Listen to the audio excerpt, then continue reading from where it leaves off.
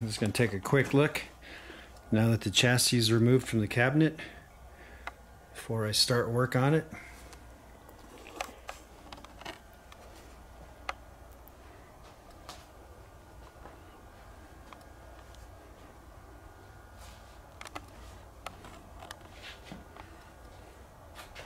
This is interesting.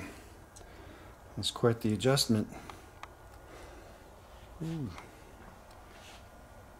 Oh, that's kind of neat too. A dual ion trap.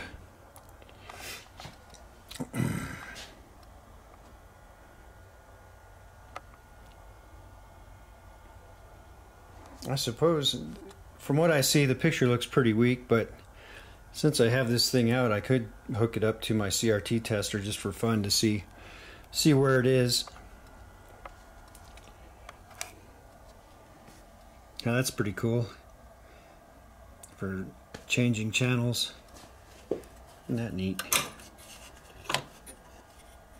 Huh. Isn't that cool? How neat. Get this out of the way. Huh. I haven't seen it done this way before. That's pretty cool. Super mechanical. Very neat. Here we go. Looks like there's a whole bunch of original stuff under here. Except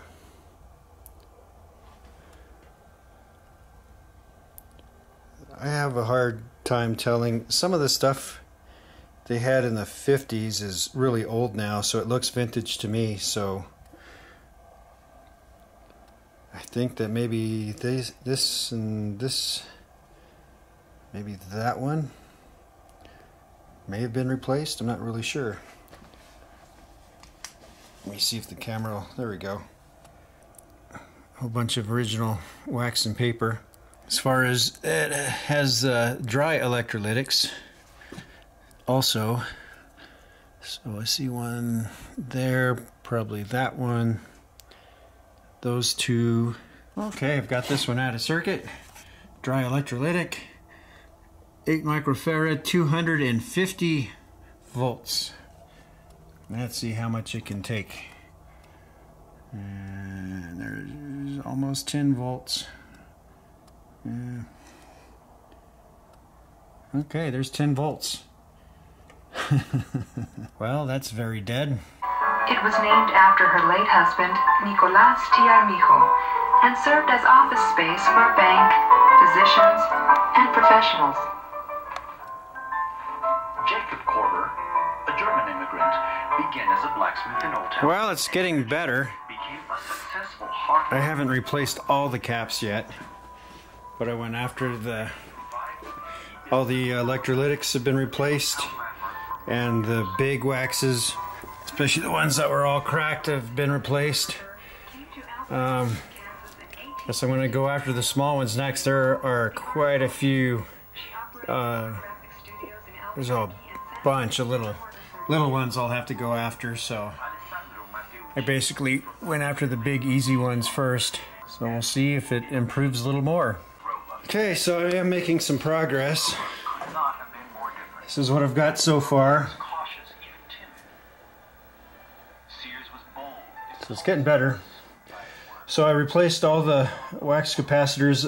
I did not replace anything in the filter cap cans because it's hard to get to, and I don't have any hum right now, so maybe down the road.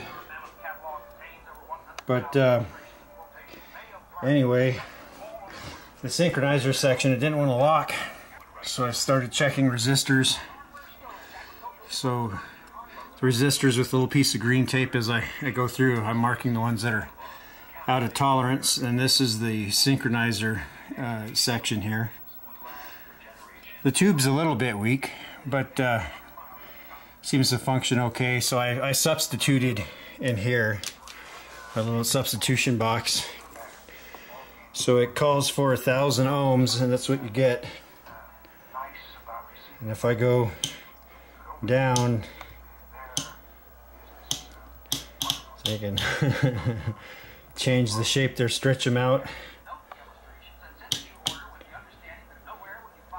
Oh, I need to program to go back to a portrait.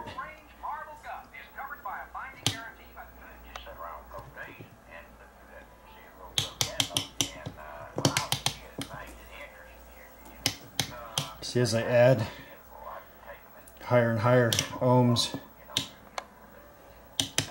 kind of funny, you can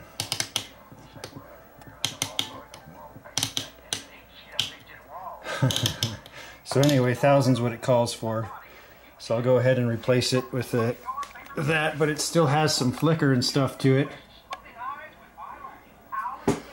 So I'm going to check all the resistors in here, which is going to take me a day or two to do, and hopefully it'll get a little better each time.